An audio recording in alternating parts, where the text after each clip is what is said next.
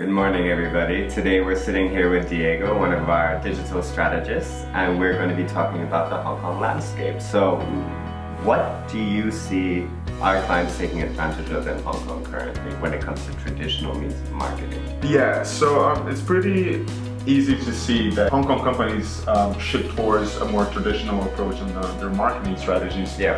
You know, we take the metro every day. It's pretty easy to see how much they prefer that kind of approach. But then as a traditional versus digital marketing, it's just how hard it is to measure the return over the investment you're making on that kind of advertising. Yeah, okay. And then when it comes to digital, why are more of our clients looking to make that transition now? Digital is extremely precise. You can target your audience throughout a series of variables such as age, location, behavior, and everything else.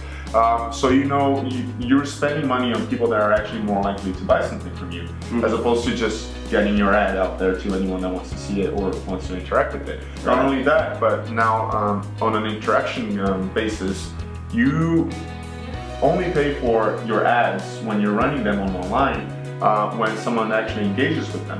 And so, you know, for you to measure return over that kind of marketing campaigns is much easier, much more effective.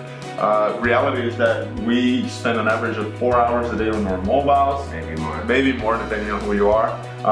People do over 40,000 searches every second on Google search engine.